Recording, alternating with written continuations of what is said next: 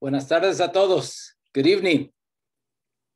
I'm Abelardo de la Peña Jr., Director of Marketing and Communications with La Plaza de Cultura y Artes in downtown Los Angeles, welcoming you to En Casa con La Plaza. It's our virtual programming we've been doing since April of 2020 due to the pandemic and the closing of all museums and, oh wait, here we go. First glitch. Anyway, thank you so much for joining us. We've been bringing you the best of our community's history, art, and culture from our home to yours via these presentations, conversations, demonstrations, and performances.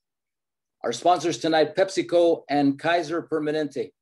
If you're joining us on Zoom, please use the chat feature and the Q&A feature. We'll be taking questions and answering them later. But let us know where you're viewing from, where you're tuning in, zooming in from. All of you on Facebook, thank you so much for joining us tonight as well. Use the comment feature there to let us know where you're viewing from, ask questions, make comments, do shout outs.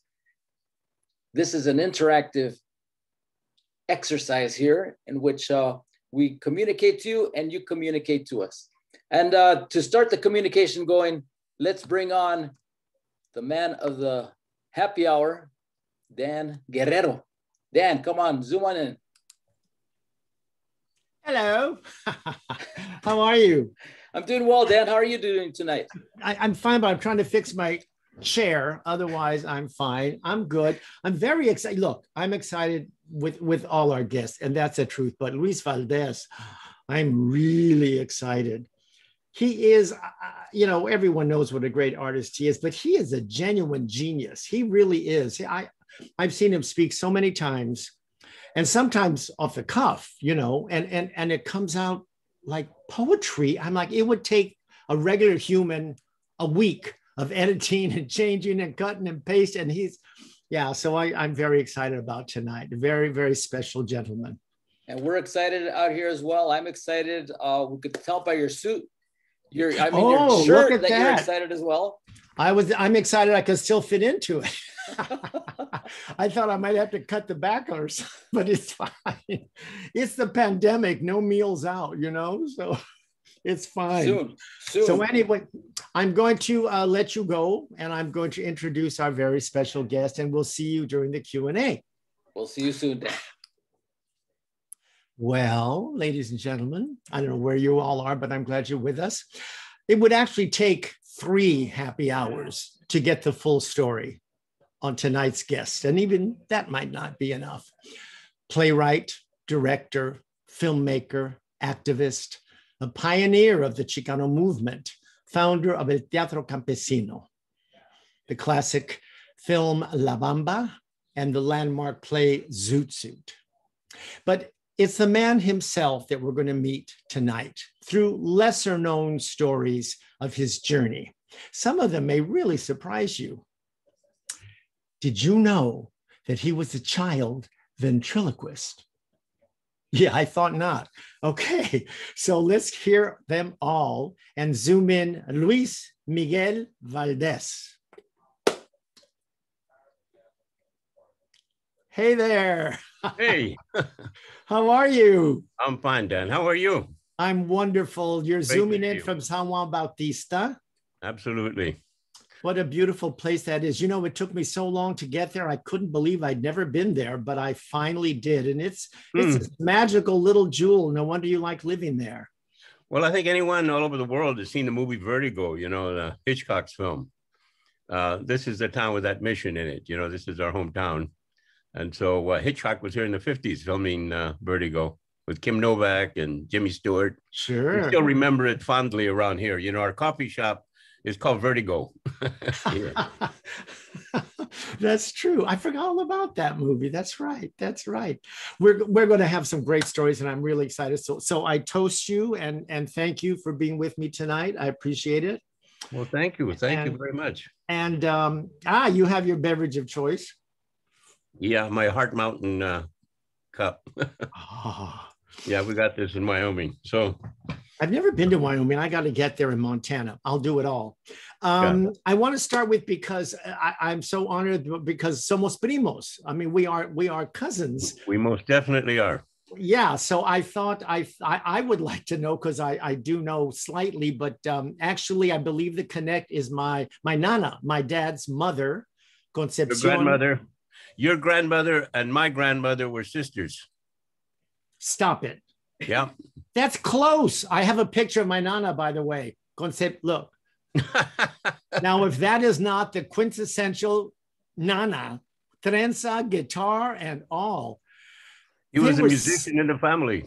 Yes. Well, she was the one that taught Dad the guitar. That was his only music teacher ever. Well, yeah, they were sisters? Yeah. Well, we're close. Yeah, we're damn close, man. It was your dad, Lalo, and my dad, Pancho, were first cousins. Wow. Am I in your will? Are we that close? In Tucson, in Calle Mayer, Mayer Street. Sure, They all lived on Mayer Street there, and in the 1920s. And my mother lived there too. So we're related on my dad's side, but my mother lived there on Mayer Street as well, as a kid. So yeah, it's part of the history of immigration in this country, Tucson was a big landing place for a lot of people, especially people from Sonora. It was very natural. Right. They've been coming to Tucson before it was part of the United States. So it was the nearest city around, right? If you came from northern Mexico, you ended up in Tucson, and Father Kino, of course, had established San Javier del Bac there, right, in the early 17th century. So it was part of the Jesuit, colonization of all those Yaqui lands in Sonora. Wow. Well, my dad was born in Tucson in 1916. So I think my nana thought that came up during the Mexican Revolution, but they were invited up because my grandfather was an expert boiler maker, and the Southern Pacific Railroad brought them up to Tucson. That's how they got there. So it had to be during the Revolution if Dad was born in 1916. Yeah, my dad was born in 1912, and my grandmother and my grandmother met and married in 1910 in Nogales. My dad was born in Nogales 4 days after it became part of Arizona, after it became part of the United States. Because now there's Nogales, Mexico, and Nogales, Arizona. So in that, my dad was dual citizen because of that, because he was born right on the border, right? There was no distinction between Nogales, Mexico, and Nogales, Sonora, and Nogales, Arizona in those days. So, we finally took, my wife and I finally took my mom and dad back to Tucson and back to Nogales in the 80s. They hadn't been back since the 20s. Wow. So, we have a photo that we had a sneak preview of. That's your parents. That's Francisco, excuse me, and Armeda. They look like movie stars. They're beautiful. Well, my mother was quite attractive as a young woman. She was only in her 20s there. She was 26. And she had 4 kids already. My older brother, that shot was taken on the Santa Cruz Boardwalk at the end of the summer of 1946. We'd been picking prunes. So my dad rewarded us by taking us to the beach. It was the first time that I'd seen the Pacific Ocean. And my older brother, Frank, was out. He was 9 years old by then.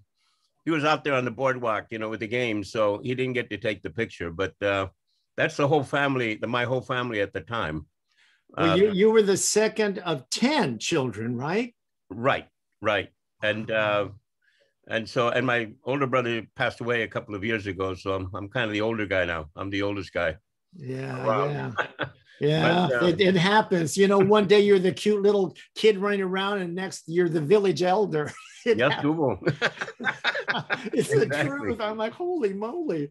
The original cast is all gone. Now it's us, Yeah, I really appreciate that experience that my dad took us to see the ocean, and I learned an important lesson there, because he bought us balloons. He bought me and my sister balloons, helium balloons, right? And there was nothing more marvelous for me than a helium balloon, because it floated on itself. So while he got us the balloon, my mom went out and got us some hot dogs. And so then I've got the balloon and I'm looking at it marbled, and then my mother shows up with a hot dog, and I went for it. I said, and I grabbed the hot dog, and then I thought for a moment, where's my balloon? And then I looked, there goes my balloon, So when I tell that story to students, I say, the moral of the story is, if you're real careful, You can hold on to your dreams and eat them too. Oh, wow. That's fantastic. That's a scene from a movie, right? Yeah. Well, that happened that same day we took that picture. Wow. So, what a beautiful memory. Your parents were both farm workers, yes? oh yeah, yeah.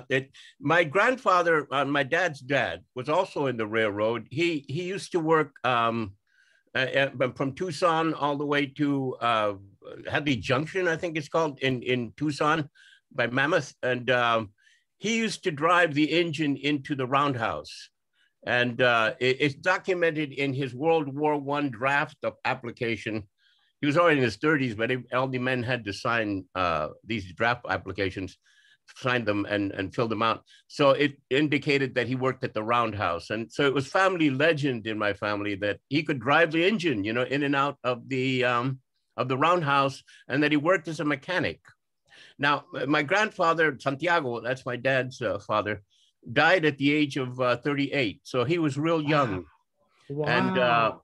And I don't know what his capacities were, but if he could drive an engine, a railroad engine, he must have had some mechanical abilities, you know, that we lost tragically, because it left my dad an orphan at 12. He was the oldest, and my grandmother with 4 other kids. And so they became farm workers. I mean, there was no other way around it, right? And so, you know, these are just the tragedies of everyday life, particularly in those days. Life was hard.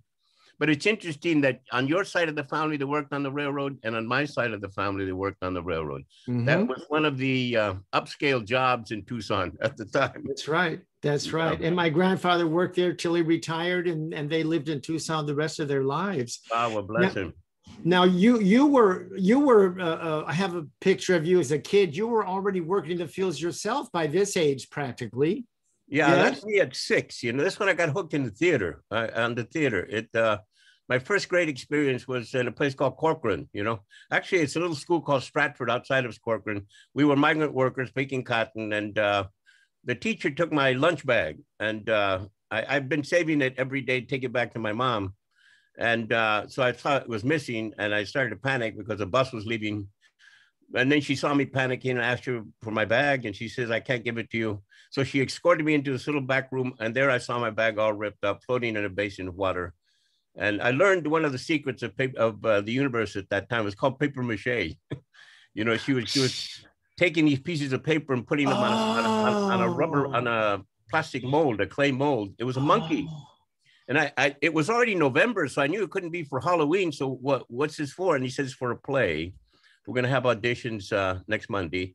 And so I got auditioned and got my first role in the theater. It was the whole school was involved. It was called Christmas in the Jungle. They needed 2 first graders to play monkeys.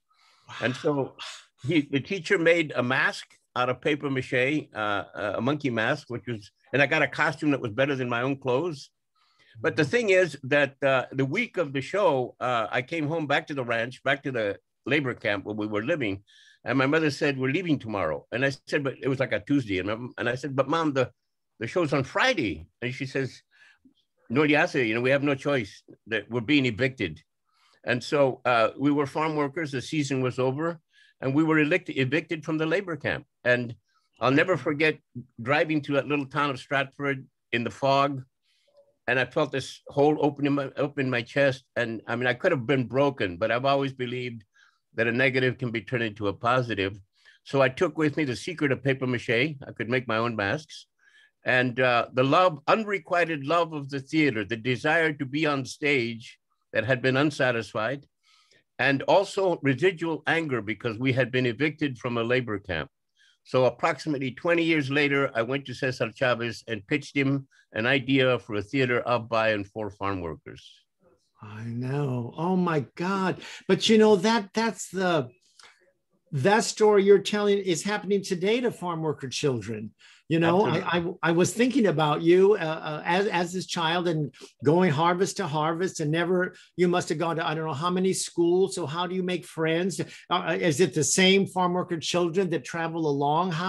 What kind of life is that? Well, we know what kind of life is it. And it's very vivid to you still. You remember it well.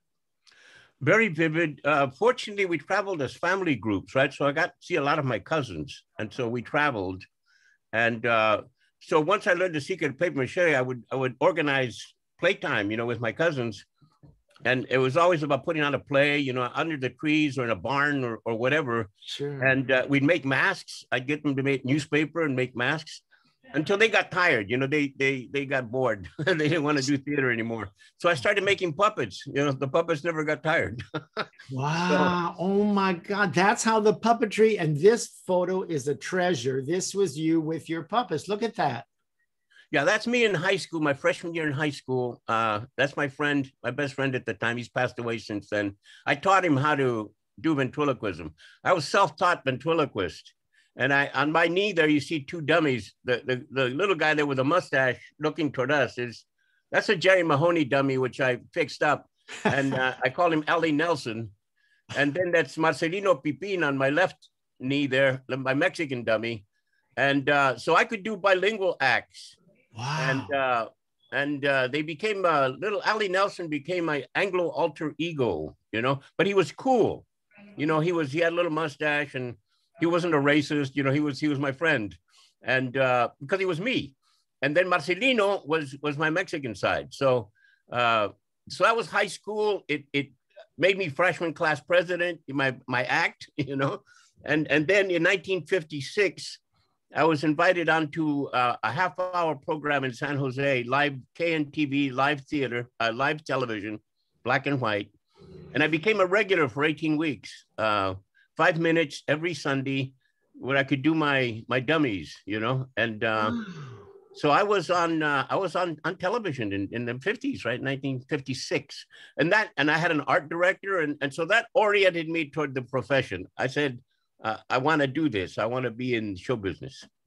But it's so interesting because as our conversation continues, I could see your journey, you know, starting because one thing led to this, led to that in terms of the theatrical that eventually becomes a Teatro Campesino. The whole journey is so clear. That is absolutely fascinating. Wow. I love that story. You finally, you went to high school, as you just say, and then you got a scholarship and went to San Jose State, and there you were in the drama department, but the scholarship was for math and physics. Math and physics, yeah. Yeah, but you I love mathematics, you know. I love math, I love science. I had, my older brother actually was an engineer. I mean, he graduated with his degree in math and physics, you know, and he went to work in Silicon Valley. He went to work in Los Angeles as well, Litton Industries. He was, he worked at Vandenberg, actually launching missiles, you know, wow. for the government. We used to dream about going to the moon back in the 50s. Our dream was to become spacemen, to become astronauts before there was a space program. But in any case, he had that fascination, and I love math and I love physics. I love science, but I had this other secret love, which was theater, and this unrequited love of the theater that I had to do, right? So I did a very impractical thing, which was I switched majors my second year at San Jose State. I won a scholarship on my strength in the sciences. This was the year after Sputnik, 1958, when I started. The country was turning toward the sciences. You know, they were encouraging all their students to become engineers. So I went with it, and I enjoyed it. I saw the birth of Silicon Valley, you know, Barry and Associates. I was out there, you know, with visiting these new companies that were evolving. But I couldn't suppress my love and fascination for the theater. And so I figured I'd cast my fortune to the winds, you know, and see what would happen. It was not a practical thing for a migrant farm worker to do, is to give up the security of the sciences, particularly when I was good at it. I was a straight A student. I only say that because I don't look like a straight A math major, you know. I think you do. What did your parents think of this when you suddenly, because of course you had your first play produced at San Jose State, the drama department. What did they think of your being in the arts as opposed to being something like a real person? Well, you know, my parents were always very proud. They had always insisted that we do our school, you know, go to school. Particularly the older kids, you know, we got a lot of push. But the thing is that they had only gone so far. My dad actually should have been a history professor because he was like an autodidact in that sense. He was always reading history books. So he should have been a history professor. My mom was a spiritual counselor. She taught herself to type, and she had she was a psychological, she should have been a psychiatrist, my mom. But anyway, they never got past the limitations. 8th grade, my dad went to the 5th grade, then he had to get out and work. Sure. But they pushed that love of education to their kids. And so when my brother and I started to go to college, they were overjoyed. I mean, they couldn't read beyond a certain point as to what our destiny was to be. They didn't know what nuclear physics was, right? I mean, they knew it was science, but my mom was equally happy that I was going to be an English teacher as much as a math professor. You know what I'm saying? Mm-hmm. On the one hand, I could have told my mom, I'm going to be a nuclear physicist. She would say, "Qué bien, mijito," you know? Or I could have said, "Mom, I'm going to be a playwright." "Qué bien, mijito." You know, it was all the same. Yeah. They did live, of course, to see my success as a playwright and as a filmmaker. So I verified their dreams in me, you know, as far as that's concerned. But my brother also saw, I mean, even though he had a very healthy career as an engineer in Silicon Valley, he also he had a show business bug too that he never developed. He couldn't develop it because he was in the sciences. In any case, it became you know, a self-fulfilling prophecy in the sense that when you set out to do something and you set your goals. And I never doubted that somehow that I was choosing the right path, that I was going to be a playwright, because I saw the need for it. You know, I saw that we weren't being portrayed anywhere, you know, and in America, I was an English major. I got to study all of American literature and English literature, world literature. And I said, where's our face? Where are we? We're not here. And we need to put ourselves here. So I chose drama as a way to do that very directly. My first play, The Shrunken Head of Pancho Villa, full-length play, was produced at San Jose State. I directed it. I didn't intend to direct it, but my playwriting professor says, you know, there's no one else that can do this. You have to do this. And I said, but I didn't train to be a director. And he says, you're the playwright. You know what you need. You know what you want. He says, so I became my own director right from the start, writer, director. And fortunately, in 1964, there was a Northwest Drama Conference at the turn of the year there at San Jose State, and 2 American playwrights, William Saroyan, he was famous, wow. and John Howard Lawson, the founder of the Hollywood Screenwriters Guild, and also a Broadway playwright, both saw my play. And as really, in almost a formal kind of way, they welcomed me into the American theater. They told the audience, this is the first Mexican-American play. It's been a long time in coming, and they welcomed me. And so it was like a blessing, you know, from 2 mentors. They were both members of the group theater, which I always admired from the 1930s. And so it was a baptism, the right kind of baptism for me, an artistic baptism. And with the right padrinos. And they were the padrinos, man. They were my padrinos, you know. John Howard Lawson was of Jewish background. He was a Brooklyn kid.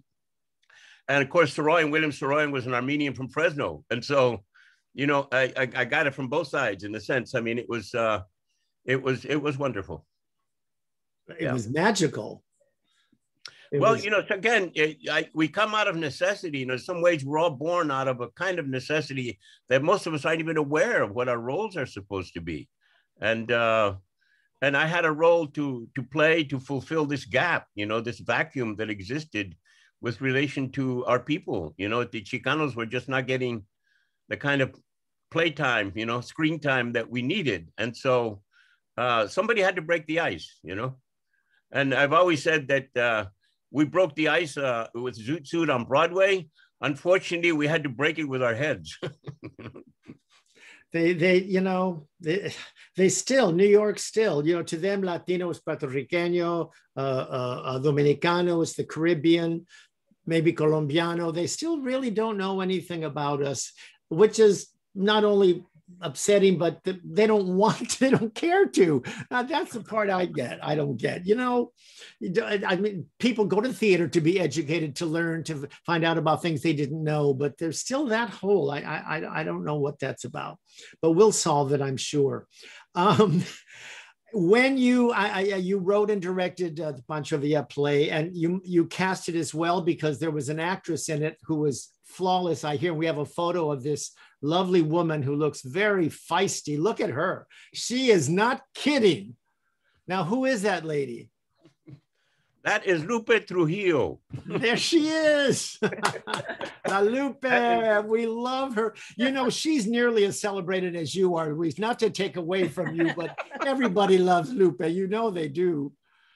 That's my wife and loving partner for the last 51 years, you know, Lupe Trujillo Valdez. The shot of her playing the character Lupe in The Shrunken Head was our Teatro Campesino production back in 1968. Oh, it wasn't in San Jose. Well, how did you two meet? That's how I thought you met. Well, you want to tell Lupe? I'll let Lupe tell the story. Go ahead. How did we meet? Actually, we met during the March to Sacramento. I was a student at the College of Sequoias in Visalia, and I lived in Cutler at the time. My parents were farm workers. So it was, they were stopping by during the march in Cutler, and my mother had been there in the afternoon when they were setting up for the march, for the marchers to come in for the evening. And my mother told me, ay, mi hijita, había un hombre tan, hablaba con unas palabras tan bonito, you know. She was talking about Luis, that because there was a confrontation between Luis and one of the growers who was Latino or Mexicano, but was thinking that Luis was illiterate and didn't understand English. And so he spoke back to him in English. And so, of course, my mother would witness that. So that evening, I went to see the performance. That was the first time I'd ever seen live theater in my life. And it was amazing. And so I felt like, you know, it was like this epiphany that somehow this was going to change my life forever.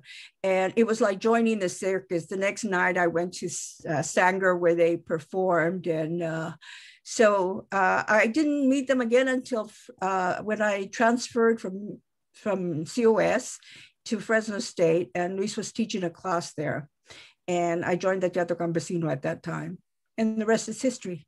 It is history. And you know, that's the exact word when you introduce as your partner, because it's so obvious to anyone that sees the two of you. You are partners. You just are, you know, and it's such a beautiful thing to watch. And you have 3 beautiful sons. Yes. All in the theater as well. Did you when you met Luis, because he still has fire and passion, I can't even imagine when he was young, he must have just been he must have just been on fire. I mean, I guess I'm trying to say, did you say, this is not your regular dude here, this is something special? I mean, did you get that sense? Well, you know, I always say that I fell in love with his politics before I fell in love with the man. I knew instinctively that he had something to say to a much larger audience than just that march. And I felt that he was able to articulate everything I felt, that this was a struggle. It was a political struggle. And I think as a political activist, that's when I became active. I discovered who I was. And you know, it has been a partnership, you know, like all marriages, highs and lows that we've gone through. But through all of that, I think what maintain is the love that we have for respect for each other. I still see him as I saw him standing on that flatbed truck. No matter how old we get and how losing hair and white hair and whatever, he's still that dynamic man that I married. You know, we all have our flaws, you know, but everything is forgivable. Yeah, I think something has to be said about in terms of family with Lupe. Her family also arrived in California in the 1920s, and but they were in Santa Paula. You know, they were in well, they were in labor camps, basically in the Santa Paula area. And there was a big lemon strike in 1941, and her parents were very much involved. There were strikers, and they lost it. And eventually all of the strikers had to leave because they could no longer find work there. So my father-in-law, Lorenzo Trujillo, and my mother-in-law, Victoriana, took their family and went north up into the San Joaquin Valley to Cutler. So he was always like a union man. You know, he was a supporter of Cesar Chavez. And they passed this passion and social conscience onto their daughters, you know, and their sons. The thing is that if people know the San Joaquin Valley, they know how big Tulare County is. It's huge, you know. It used to be Tulare Lake. It's right in the middle. So Lupe was in the northernmost part of Tulare County in Cutler, way up there, almost in the mountains. And my family lived in Delano and Early Mart down at the southern part of Tulare County. So we were, she's the girl next door, you know, we're from the same county. Literally. And, somehow destiny, I mean, even though my family moved out of the San Joaquin Valley, we moved to the Bay Area. When I came back to work with Cesar Chavez, I met the girl next door, you know, it was very natural. And you married in 1969. We have a beautiful photo. Is this a wedding photo? Yes, it is. Yeah. Wow. And that's her headdress. We were already quoting Aztec Mayan values here. And so I made that out of celastic, and it's Spanish combs, and it's celastic, and it's ostrich feathers, white feathers. I wanted her to look like the Aztec beauty she was, you know. So and is exactly. It's, you know, we've been together many times, and I'm thinking. Remember the event I did at the Kennedy Center to honor Caesar, and Yes. you were both, of course, there. And even during rehearsals, and you're like swimming in the same stream, and always very calm. And Lupe seems a very calming influence, but you too, you're very even keeled, I guess. But I always enjoy watching you both. It's almost mythical. It really is. I'm so happy you came on. So we're gonna chit chat, pero mija, come back at the end, because I want people to ask Lupe questions as well. She has a fascinating, and you can get some real chisme on you know who. So we'll see you in a little bit, okay? Lupe has been directly responsible for the peace and quiet of our lives. Okay. Oh, I'm sure. That's sure. So much the secret of longevity in terms of marriages. You know, the home should be a place where peace resides, not war. And so we agreed early on that we would not fight. I mean, we're going to resolve our issues. We've had our spats, but we get over them real quick, you know, because why carry on? It's not good for health, and it's not good for life, and it's not good for the children finally, right?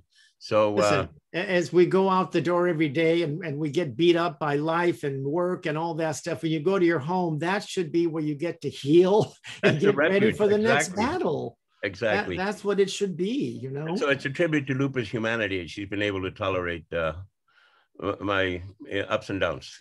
we all love her. We all love her. I want to back up a little bit, Luis, because I remember, although we talked about the life as a farm worker child and going from harvest to harvest, but there was one point when you had a ranch and you thought you had really hit the big time and were rich, and you had a ranch until the war ended. And that ranch, tell us about that ranch. Well, it was my dad. And actually it's the basis of my recent play, Valley of the Heart, which deals with the love story between the Nisi daughter of the Japanese farmer, the Issei farmer, and the Mexican-American, the oldest son of a sharecropping family. Well, that's sort of based on my experiences from my first days. I was born in 1940, and in 1941, of course, Pearl Harbor happened. So my dad at that time was working for a Japanese farmer, a Japanese Issei immigrant farmer in the Delano area, who was doing all right for himself and his family. But he hired my dad, and he hired other Mexican workers. So when Pearl Harbor happened in the spring, December of 41, the army came in, and eventually the whole family was taken away and put into a concentration camp. And so what the Army did in those instances was they looked around for the farm working crew of any particular ranch and offered them the opportunity to be able to run the ranch. And so my dad became then the operator, the farmer on his ex-boss's farm. Wow. And so I came in 1940. I came to consciousness in those first years of the World War II. And I thought we owned the place. I thought, no, we're landed. You know what I'm saying? We had a car. We had a wonderful car, you know, a Chevy, 41 Chevy. We had 2 houses. We had, the only thing we didn't have were a lot of tractors because we had to farm with mules. My dad had to farm with mules because of war restrictions again. But we even had German prisoners of war working for us. Can you believe that? Wow. Yeah, these were people that had been brought to California. And so we had braceros and we had Germans, you know, working on the ranch. And my dad used to farm whatever the Army asked him to. He was on direct military contract. And so the World War II years were very prosperous years. And I misunderstood completely what was going on. I thought my dad owned it. I thought that this was our land. And so I had a certain sense of pride and a certain sense of possession about the ranch. Then comes the end of the war and everything changed immediately. The price supports were removed. The Army stopped dealing with the farmers. And so competition came in and my dad lost the ranch. It was very simple. He didn't have the money to buy it. It wasn't his to begin with. It had been leased to him. And the price went up after the war and it changed. And so by 1946, we were back on the migrant path.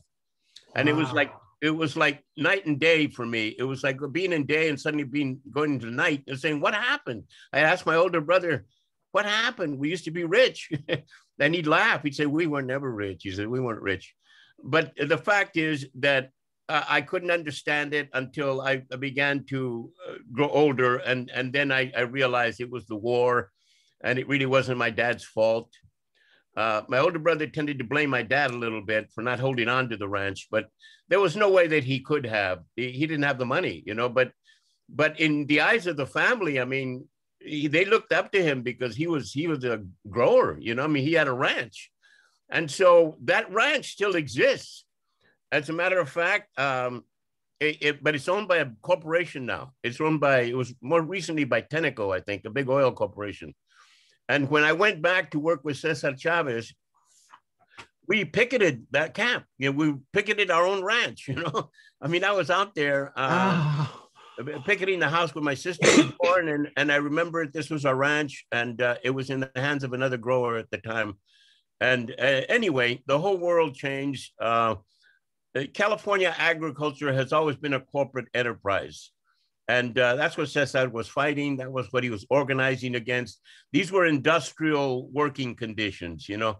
It needed an industrial union. A lot of people confuse the image of the American farmer with really hardcore corporate farming that exists today.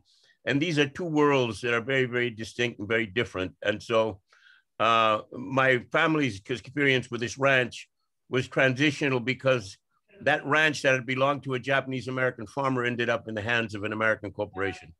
And I'm sure they never got the bag ever. They never got their land. They never got to recoup their losses. Now, my heart went out to the family. And so I had to write this story, you know, and it had to be a love story. And so I turned it into Valley of the Heart, which is now a screenplay. We're hoping to see if we can get it done once the COVID is behind us, you know. Mm-hmm.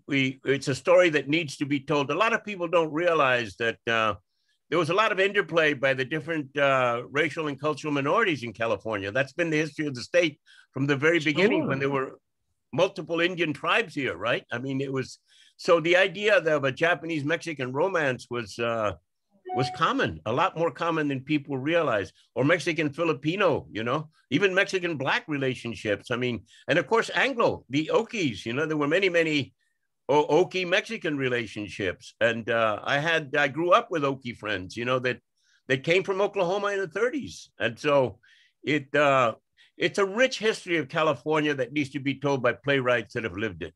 Yes, and Valley of the Heart is a beautiful play. I saw it. It's a beautiful play. I would imagine it would transfer fantastically to the screen. I can see it.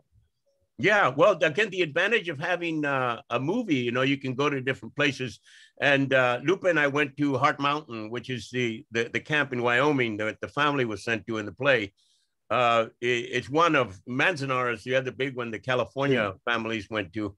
But Heart Mountain has this mountain, and it's kind of a symbol of the camps. There were 10,000 people there, and I was invited to give the keynote address about 3 years ago at their annual convocation there at the Education Center. And so it was a massive experience for us to be there. And it's Buffalo country, you know. I mean, up there, it's next to Cody, which is named after Buffalo Bill, you know, Wild Bill Cody, and it's amazing. It's amazing what happened and how they took 10,000 Japanese Americans and plopped them in the middle of Buffalo country. And they turned it into a farming area. It had never been a farming area. So you go there now and there are farms all over the place because of the Japanese Americans. So, I mean, given what's happening with Asian Americans right now, yes, it is amazing to me that this kind of discrimination, it's amazing that it exists against Black people to begin with and Native Americans. But Asians and Mexicans, to say the least, I mean, we're all part of an America that has always been here, and it needs a new consensus. People need to change what the narrative is. You know, the narrative that only allows people from Europe, and more specifically, people from Western Europe, Anglo-Europe, you know, to be have the title of Americans. It's a long story. It goes back 30,000 years. I've written about the Aztec and Mayan heritage that we share. This is America, you know. The America that existed here. It's like going to Europe and ignoring the Romans and the Greeks and saying they never existed. And no one can come to America without running head on to the ancients that have been here for millennia. And we're an extension of that. We are an expression of that America. We are the original Americans. And we need our story to be told, not to the detriment of other people. I embrace all of the history. I embrace the history of Europe as mine also because of our Spanish forefathers and our Arabic forefathers, you know, because we have that connection, but also because we're human, you know, and so Asia is mine in all of its aspects. Africa is mine in all of its aspects. And I celebrate it all. I celebrate human wisdom all over the world. Everybody has contributed to the pot, you know. But the thing that distresses me is that the real Native American contributions have not been acknowledged. And they need to be acknowledged in the popular culture. We need pieces that speak to our origins, you know. I have a book coming out, Dan, in July. It's being published by Routledge Press out of London. And it took the English to do it. An American company has never offered. But anyway, it's an academic book, but it's called Theater, the Sphere, the Vibrant Being, in which I explain the aesthetic of El Teatro Campesino. And it delves into Mayan mathematics. It deals with their whole moral system, you know, the 20 pasos, the sacred calendar, the 20 days of the sacred calendar. This has been the framework that we've used to teach our students for the last 50 years in El Teatro Campesino.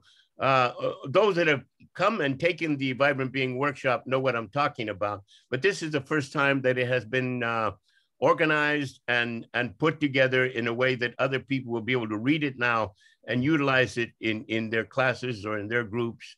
But if they just want to know about history, it'll be available. It's called Theater, the Sphere, the Vibrant Being. It comes out in July in both hardback and in paperback. And this is also the history of El Teatro Campesino. It's amazing that Europe is more embracing of Mexican culture and Chicano culture, and of course, consider us Americans, which indeed we obviously are. But you're right. I think I mentioned it before, but I produced a night of Chicano and Tex-Mex music in Paris, and I took Dad and Flaco Jimenez. And the great thing about it for me is that it was a weekend festival of American music.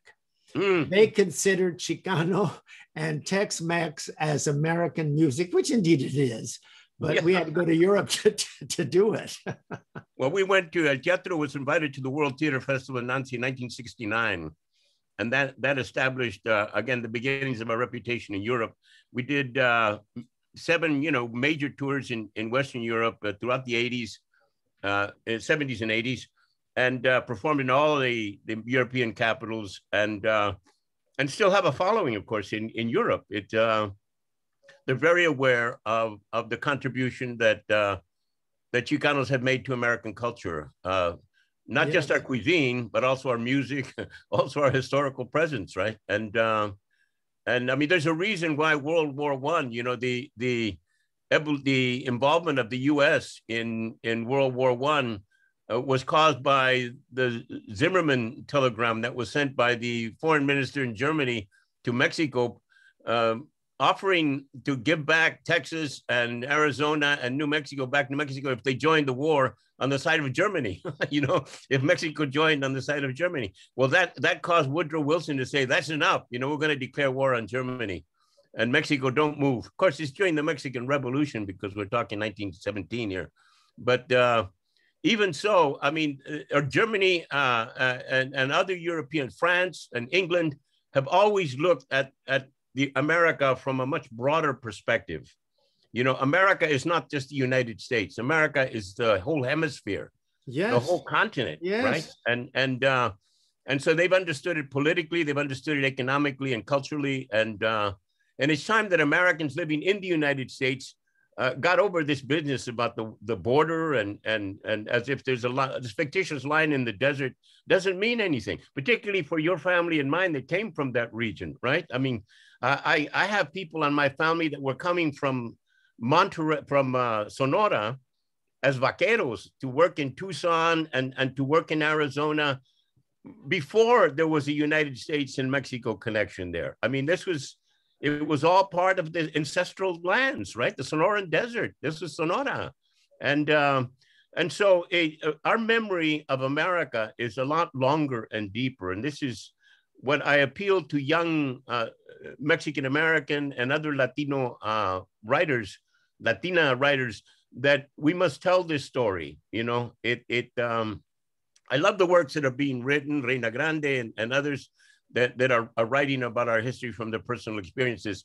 But we need to deepen the game, and broaden the screen. And the look from the perspective from Europe and Asia and other parts of the world has always been broader and deeper than what the people that look at it from inside the United States. It's our responsibility to widen that view and to make it wiser and better and more accurate. They're out there. The younger generation I've gone to a lot of universities and speaking and stuff, and I meet these young Latinos, and they are fiery. They are really they're bilingual too, aren't they? Yeah. Yeah. They absolutely inspire me. It'll be there. I want to back up a little bit to San Jose State, because as we said earlier, you were there with math and physics, and then you graduated. But while you were there, you were not only deep into the drama clubs, etc., but you were a member of MAPA, the Mexican American Political Association. You were involved in the Viva Kennedy campaign, and you were already, as I read somewhere, a radical student, and we have some proof here. Look at that. That's when you're in San Jose State. So you were already prepping. It's amazing. I'm telling you, seeing your journey, it all makes perfect sense. I don't know if it made sense to you when it was happening, but looking back, that activism, that was that the birth of all that for you outwardly, or were you always very much aware? It seemed you were. You said earlier that you very early you could see the inequities. Yeah, it was a part of a process of self-definition. And I grew the mustache because of my grandfather. My grandfather had a mustache, and I always admired him. My grandfather on my mother's side, and so I decided to grow the brocha, in honor of him. But this was after between high school and college, and in that shot, which is taken 63, you take it back, go back to that shot can you do that? Abelardo, can you go back? Abelardo, he might have fallen asleep. Hello. There we are. There we go. You see the chair there? It says 7th Street Forum, and it was a street that used to cross campus, 7th Street. And so we were discussing that there was really no quad in San Jose State that we could give speeches. So I grabbed the chair from the cafeteria and took it out to the middle of the street and put it down. And then the students gathered around and we began to talk and give speeches, obviously on a soapbox, a chair here. And eventually we closed the street. It became part of the campus.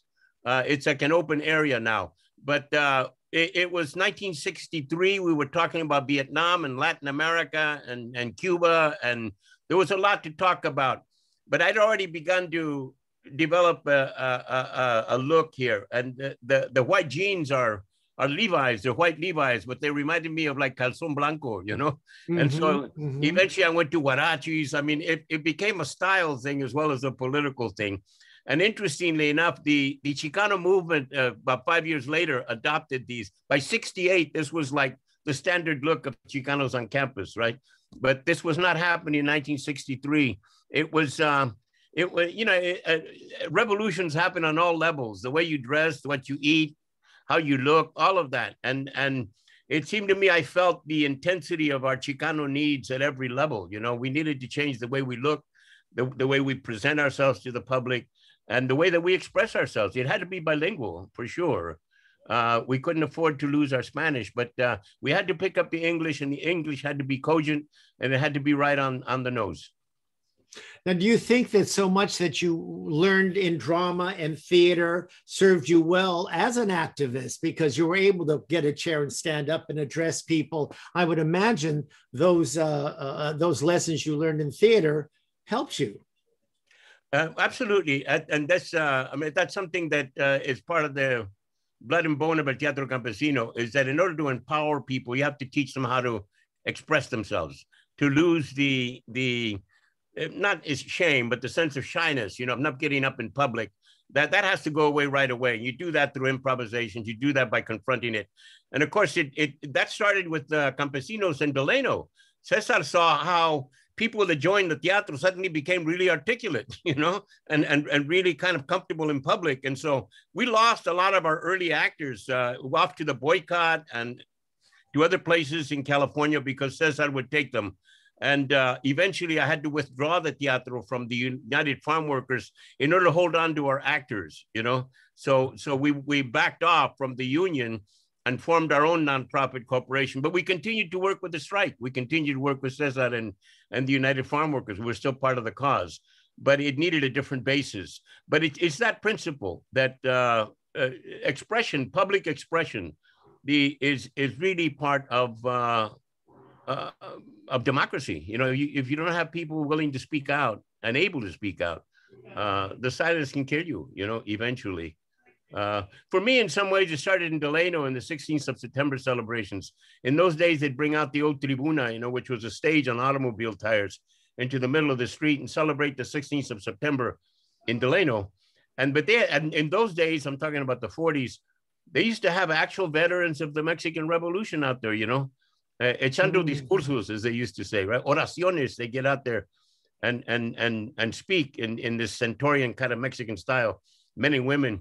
But they used to sit up there, and they were veterans that rode with Pancho Villa and with Zapata. That never left me.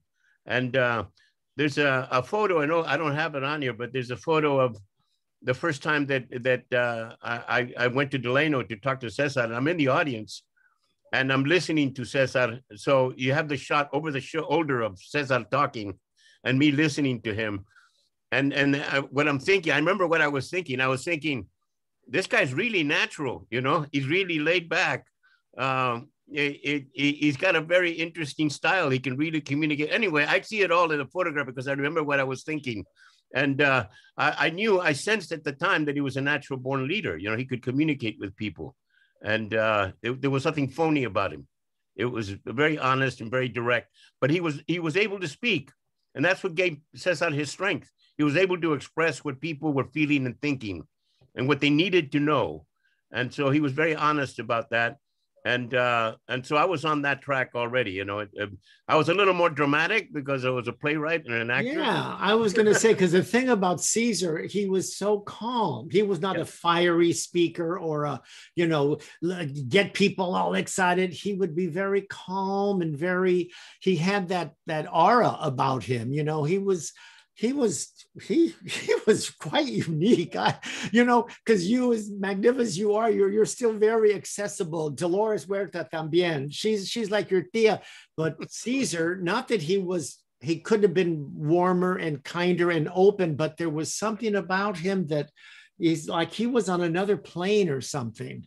I was talking about this before, but you know, Cesar used to be a Pachuco, you know. Let's talk about yes, I know. Back in the 40s. So there was an element of him. He was a jazz aficionado. I mean, there was a laid back, very cool, very sharp, intelligent personality there, you know, underneath that humble exterior, you know, that the world got to know.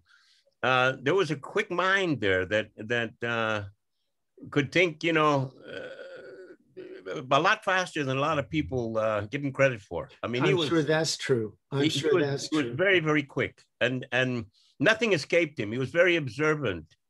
Actually, he had a thing he used to do, which was very telling of his personality. We could be sitting in a meeting, and there would be a fly floating around, really, and he wouldn't say anything. It was amazed me the first time I saw this, and he would come up behind the fly, you know, with his hand, and catch it. He could snatch a fly out of the air. And I saw him do this more than once. And I was saying, Cesar, how do you do that? Yeah. And he said, you just gotta be quiet. He said, I mean, it was amazing. And he caught more than one fly, believe me. He caught quite a few flies, as it turns out.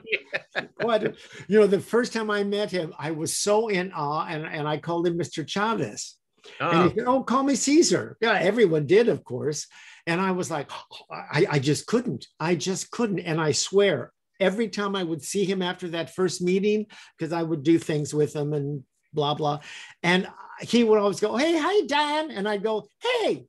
I never called him anything because I couldn't call him Caesar. He said not to call him, you know, Mr. Chavez. So I would just say, hey, I don't know if he ever noticed, but it's kind of embarrassing looking back now.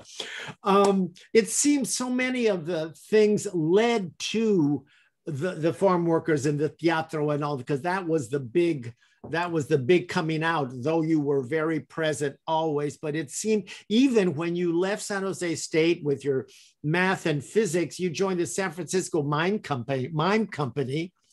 And a lot of the techniques that you learned there in theater, you used in the actos, that you would do in the fields with the teatro. Tell us about that.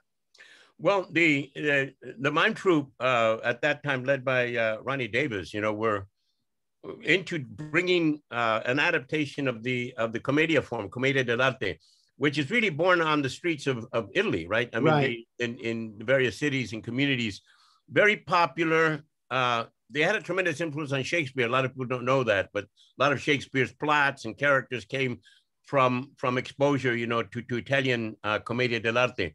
But the thing is that it's workers' theater, it's people's theater, it's popular theater. Correct. And so Ron Davis was pushing this for political reasons. He wanted to see this form in American culture. So San Francisco was the place for it to be. We performed, when I joined the mime troupe, after I graduated from San Jose State, I went up with my plays, you know, hoping to get produced in San Francisco, which was the Mecca in California at the time, you know, of theater, with the Actors Workshop and other things happening in San Francisco. They had a real theater district, you know, downtown. But the thing is that the mime troupe attracted me because I was fascinated by their performances outdoors, and the fact that they were using masks and they were using commedia. So I lapped it up. You know, I became a sponge. I went there to learn, and ended up spending a year with the mime troupe. Also, the workshops. They had wonderful workshops having to do with movement, with mime itself. A lot of people confuse mime with pantomime. They're two separate things. You know, mime is using your body in a number of different ways. But the fact is that it was part of a cultural change that was happening in San Francisco at the time. This is 1964. So I moved to the Haight-Ashbury district before it was psychedelic. It was just a low rent district. A lot of artists were coming in and renting apartments there because it was working class. And yet it was very, very, very rich in terms of the cultural overlays, you know, West Indian and Russian and Jewish, the whole thing. Anyway, I began then to train and perform with the mime troupe and picked up as much as I could, particularly the idea of adapting classical works, you know, into a modern context. But what interested me most was the idea of the types that existed in commedia. So you had Arlequino, for instance, is a character, Harlequin, Arlequino. Cantinflas is an Arlequino, for instance, as types go. And then you had doctores and you had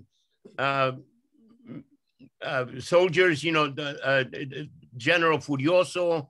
You had Briguelas, who's kind of like a criminal. Anyway, I ended up then playing a Briguela type in one of the comedias that we did, and studying the other types of characters that were developed. So when I went to Delano, I figured that I had to adapt that to my uses. And so instead of pantalones, I had patroncitos. Instead of briguelas, you know, I had the contratista. Instead of arlequinos, I had the huelguista. And the esquirol became like a fool, right? So these were four types, male and female, that we worked with. And I was able to communicate this to the campesinos. They adapted to it like ducks to water. They took to it right away. One of our founding members, Felipe Cantu, for instance, who played the snake man in La Bamba. He's the guy with the rattlesnakes, you know, the witch doctor, the brujo. Well, that's Felipe Cantu. He was a resident genius at the Teatro Campesino, straight out of the fields, you know, a straight campesino. And yet his talent was tremendous. He could improvise. He was funny as hell. And we used to call him Cantuflas, you know, because Cantinflas was his hero. But in any case, he ended up being an Arlequino type. He ended up being a type, you know, the huelguista, Don Sotaco. So my experiences with the mime troupe gave me a framework within which to work. I later realized as we began to improvise that there was more to it. So we developed actos, which were the skits, you know, that had to do with social activism. And later on, we developed another form that we call mitos, that had to do with myth. That was a bit later. And then we developed corridos almost from the very beginning, first as songs and then as scores for musical actos that we were presenting. So actos, mitos, corridos finally combined to create the long form that I created called historias that have to do with our history. Zoot Suit was my first historia. And so the elements of the acto, of the mito, and the corrido ended up coming together in Zoot Suit, specifically to the music of your dad. You know, Lalo did the world a brilliant service, not just capturing the patois, you know, the pachuco, but the grandness, the beauty, the dignity of the style. Because Lalo was a master musician, so he had his own orchestra. You know, he was an orchestra leader. He had also been one of my heroes. I don't know if you know this, but I remember I was a barefoot little kid, man, in the barrios when Lalo Guerrero would come to town. Man, he was our hero, and I would chase his car, you know. And later when I was in college, he would come to San Jose to the Rainbow Ballroom. And I always appreciated that I could get in and dance for free, you know. Me and my sisters, we all loved the fact that that we could always go and dance at Lalo's dates, you know, at the Rainbow Ballroom, which of course was one of the old traditional dance halls in Delano in the old days. But so Lalo's music fused with the other elements to create Zoot Suit and became an historia. So yeah, the experience with the mime troupe was foundational for me. It was an eye-opener as far as bringing people out into the park, bringing plays out into the parks, outdoors, because obviously in Delano, we had to perform outdoors when we went to the picket line. That was where it began. Sure, of course. They told me there's no money to do theater. There's no stage. There's no time to rehearse. There's no actors. He said, all we have is the picket line. So I said, that's it. The teatro has to be born on the picket line. And it was, you know, out in the open. And then eventually when we did the strike meetings, there were just barely enough room to act. But the fact is that all these foundational experiences gave me the tools with which to create El Teatro Campesino through the workers themselves. I just gave them free rein. I used to give a structure. I had an outline, like a shot list almost. I had an outline of the acto, but I couldn't write. I made the mistake of writing the script once and handing it out, and they just threw the workers overboard. They couldn't read, you know, they got stuck on the paper, and we couldn't get in, we couldn't make any progress. So I ripped up all of the scripts. I said, give me those. And I collected them and I ripped up the script. And I said, we're just going to make it up. We're going to improvise. And so all of the actors were improvised, you know. And I'm going to back a little. We have a couple of photos when you first, I don't know, when you first were with the, early on, because it's not even the United Farm Workers. It's the, That's the farm workers. That's the NFWA, the National Farm Workers Association. Right. Before the National Farm Workers Association and AWOC, which was the AFL-CIO. Right. Fuse, you know. That's me as a picket captain up on top of the Perrera, the old dog catcher. That became our first stage. Oh my God. You know. Oh, you were, well, because we have another photo of you with Caesar, I believe. Yeah, that's on the picket line. Yeah. Right. And there you are. But let me ask you this. How long were you already working with Caesar and the farm worker and the union before the idea of the teatro came about? Or was it at the same time? What was that? What made you think, you know, what we need is a theater company? What made you think that? Well, the thing is that I pitched him the idea to begin with, right? I mean, this is my first meeting with Cesar. But you actually, as I recall, you pitched it to Dolores, who liked it and said to take it to Caesar, no? I pitched it to Dolores first. Yeah, I met her first. Right. And she said she liked it because she's always enthusiastic about anything, you know. But she was so positive that I said, wow, okay, maybe I have a chance. Cesar was a little more serious. But I was shuttling between Delano and San Francisco. I was still committed to the mime troupe in San Francisco. So I had to wait until Cesar came to the Bay Area a couple of weeks after I was in Delano, and I didn't get a chance to talk to him. And I was still performing on weekends, so I had to come back to the city. But anyway, Cesar did come, and he came to the Mission District, and he was being mobbed. I couldn't even approach him. And so I eventually ended up hitching a ride with someone in his entourage over the Bay Bridge to Oakland. And at the end of a very long day, because he had speeches at Oakland as well, and the basement apartment of St. Elizabeth Church there, they had a cursillo meeting. I don't know if you know what a cursillo meeting is, for married couples, right? Oh. And so he was going to speak to this group. And so I went in there, and they would be singing this lovely song that I'd never heard before. But it kind of like registered. And so then at the end of that day, I spoke to Cesar and pitched. I told him, this is what I want to do. He said, Dolores spoke to me about it. But then he said, there's no money to do theater in Delano. There are no actors, you know, you still want to do it. And I said, absolutely. He says, I want an opportunity. So I volunteered, you know. He gave me a ride back to the Haight-Ashbury where I was living. But we struck it off. I said, I like these people. I think this is where I belong. I found my home, you know. So I went back to Delano, and I realized that I couldn't move right away. I had to get a lay of the land. So I had to get used to the time frame. You know, I had to be up at 3:30, 4 o'clock in the morning. I wasn't used to those hours. But by that time, I got used to it, and I participated on the picket line. And I teamed up with Augie Lira, who played a guitar, and we started singing songs on the picket line and then at meetings. And then about a month in, I was elected picket captain, the next picket captain. So then I had control of the picket line, and I started introducing the chants, you know, that I had learned in the anti-war movement, because we were anti-Vietnam War. And from, you know, the chants from the picket lines in San Francisco. And all of that went into the picket line, and I kept the spirit going. And then we began to improvise up on the Perrera, on top of the flatbed truck. And then that led to our performances in the meetings. I did post an announcement that a Teatro Campesino was being put together. and I put it up in the union office on November 2nd, 1965, which was Day of the Dead. And so that is our official founding date, November 2nd, right? But we really didn't get going until the end of November, early December. And this grape started to change. And then what really pulled us together was the following spring, the March to Sacramento, when the union asked us to organize all the nightly rallies, 25 nights in a row. They gave us a flatbed truck. We had the big union banner. Wow. And so I had a group together, then Felipe Cantu, I mentioned, Augie.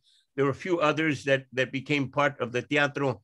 And so we became our first group, our first company on the March to Sacramento, performing about 6-7 actos that we had put together. And so we became then an entity.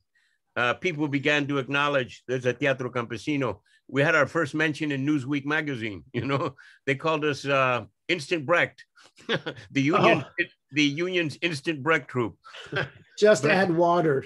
Yeah, exactly. So it was an evolution, but it was wonderful. It really worked.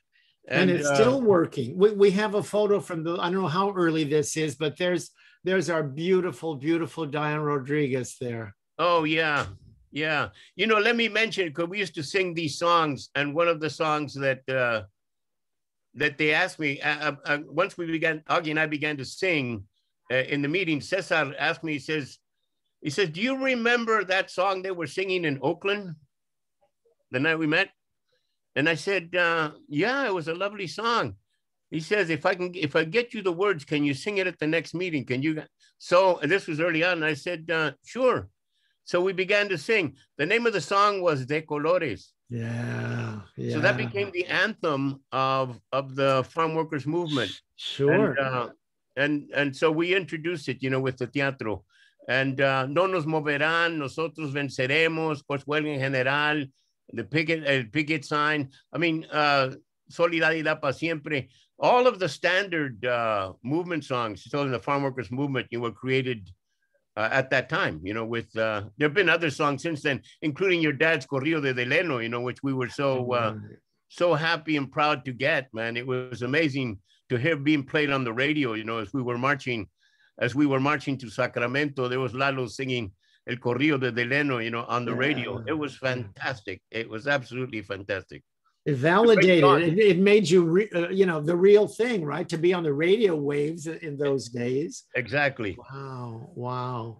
Yeah, it was amazing. I remember we were very happy to hear the news that our march had made it to the NBC national news that night. When we left Delano, we were on the national news, and it was, it was all flying by the seat of our pants. We didn't know whether we were going to survive, from winter to winter. It was a real struggle, but opposed to that was this deep belief that what we were doing was absolutely right. So it was motivated by a great feeling of causa, and of course we had some great leaders. I mean, Cesar was tremendous, and Dolores, was incredible. So that you see Dolores' energy today, you can imagine the what same. Like you can't keep up with that woman. No, you can't keep up with her. It's amazing. It's amazing. Let's bring Lupe back on, because she was through it all. I said at the beginning, Luis, that we'd have to do 3 happy hours. We barely scratched the surface. I want to talk about the films and the Zoot Suit and the play, and maybe you come back in a few happy hours. Would you come back and we do the next chapter?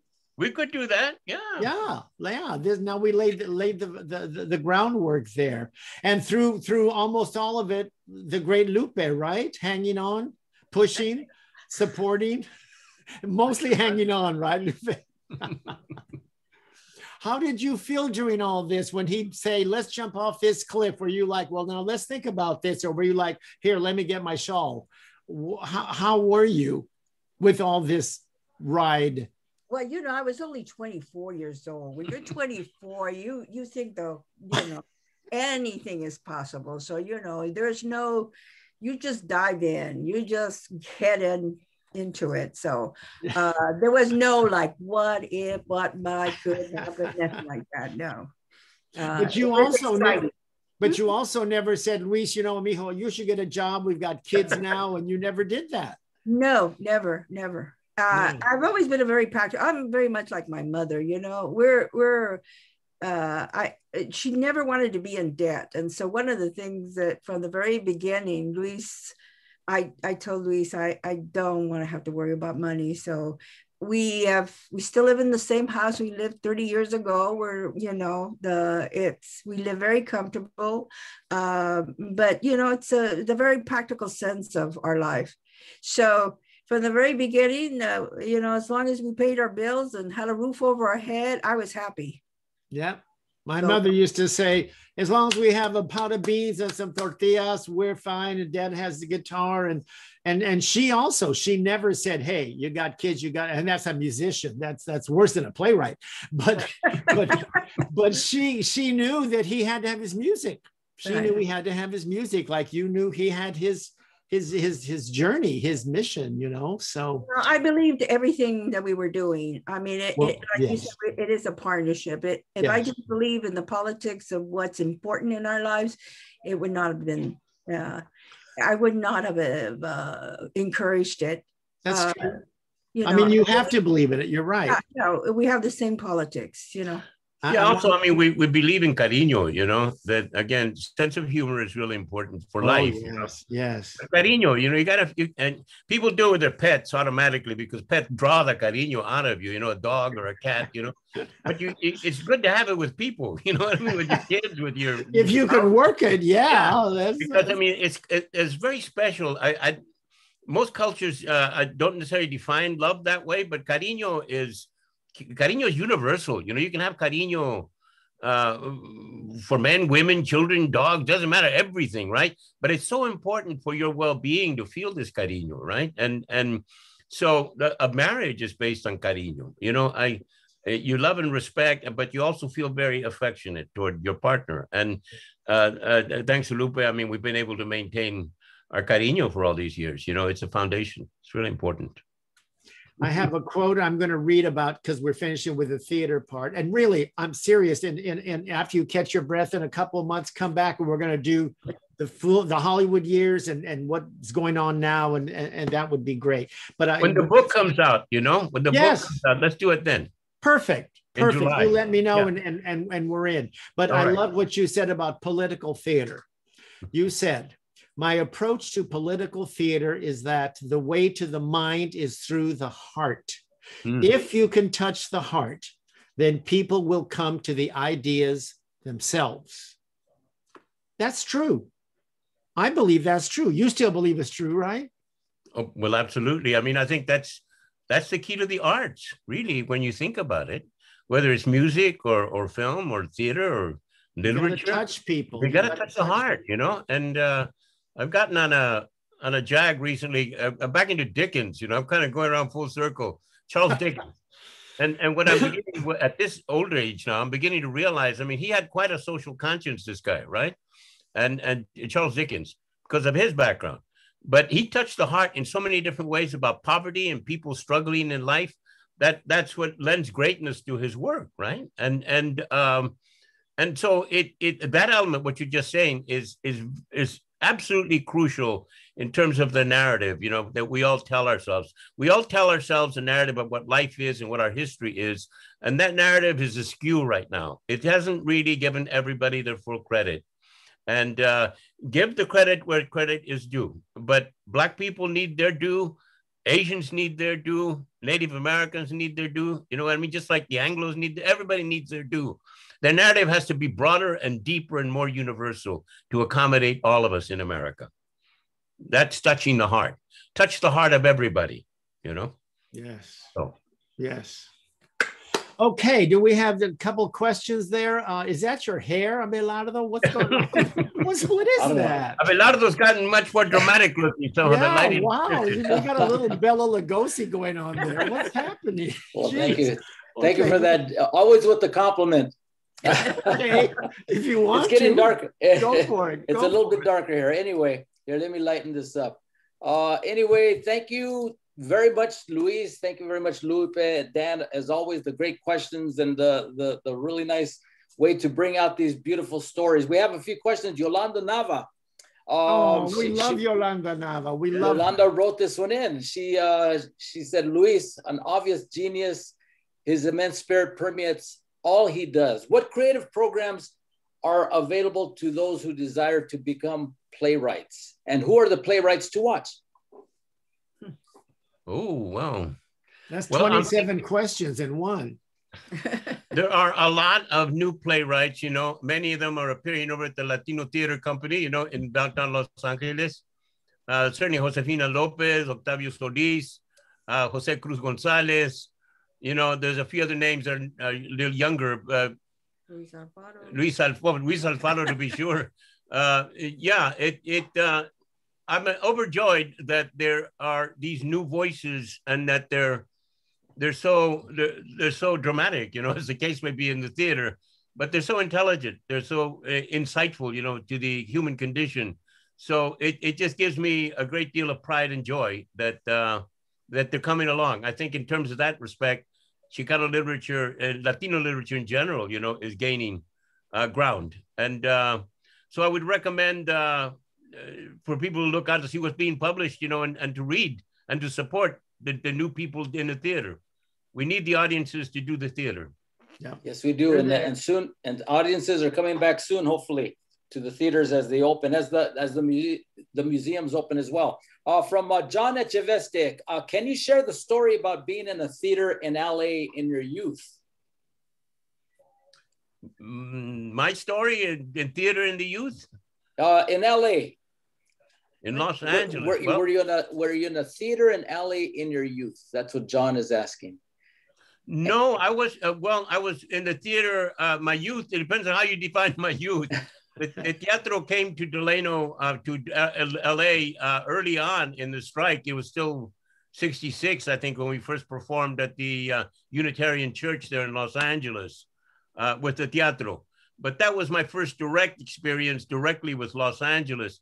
I do have cousins and family in Los Angeles, starting with Lalo and with Dan, you know, the Guerrero branch. But there were others in the Valdez side that were actually extras and worked in the movie business.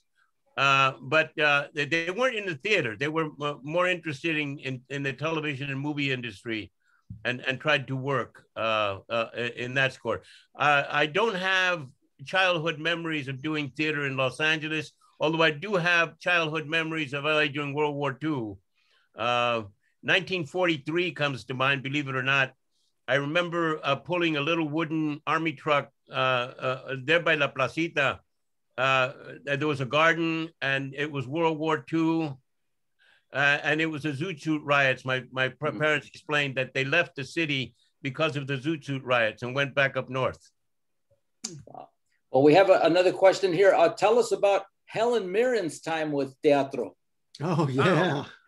Yeah. Well, you're talking about 1973. In 1973, Peter Brook and his International Center for Theater Research came with about 25 actors and designers to spend 2 months in San Juan Bautista. Of the 3 months they spent in the States at that time, 2 were in San Juan. And we had a workshop that lasted all summer. We worked with them in a piece called Conference of the Birds, which was a Sufi piece, and an Arabic author, a Persian author. And they did actos with us. We actually went to the Valley and performed for the United Farm Workers the summer of '43, when there was violence and renewed activity in the strike. 73. In 73, what did I say? 43. Oh, no, 73. I'm getting my decades mixed up. 73, because of the renewal of the contract. So they got to experience the strike directly. And Helen Mirren was 25, 26 years old at the time. She had already begun to be a movie star in LA, but she decided to take some time off to work with Peter Brook. And so she joined them, the company here, and was here the full 2 months. she was totally participant. I mean, she made no bones about being a movie star. She wasn't yet a movie star or even a starlet or anything like that.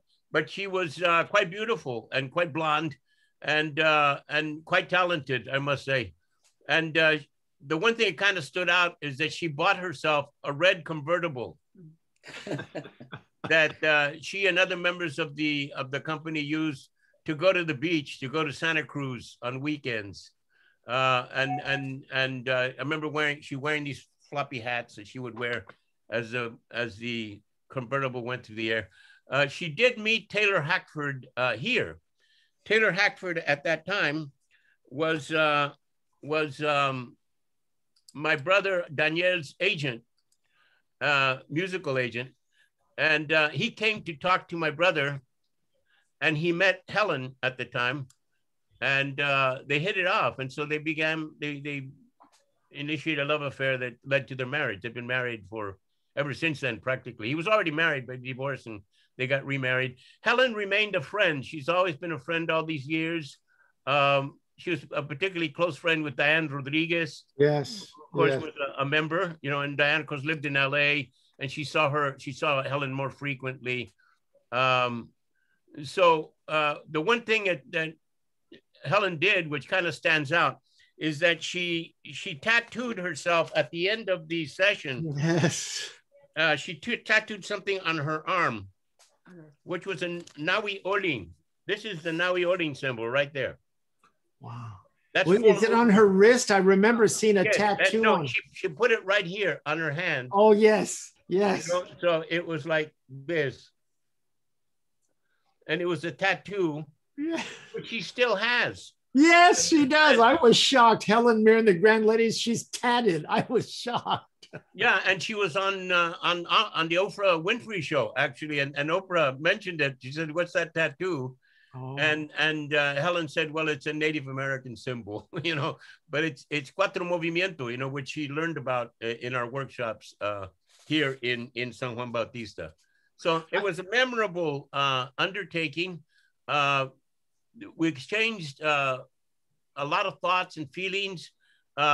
Peter and his company brought a Persian carpet, which was the basis of all of our improvisations. They rolled out this beautiful Persian carpet, and we ended up participating in this Sufi myth about birds and cosmic journeys.